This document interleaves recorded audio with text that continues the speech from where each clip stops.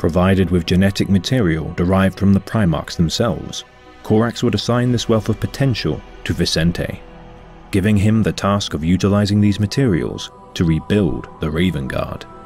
Liaising with Magos Genitor Nexin Orlandrius, Vicente would create the newly dubbed Raptor Space Marines. Infiltrated by the Alpha Legion, the project would be sabotaged in its later stages with the introduction of a virus to the genetic materials. In an Alpha Legion raid of the facility, Vicente would be mortally wounded by an insurgent, disguised as Hawk Commander Solaro Ann of the Raven Guard. However, before his death, Vicente would crawl his way to the Raptor Experiment's holding cell, handing the access keys to his creations.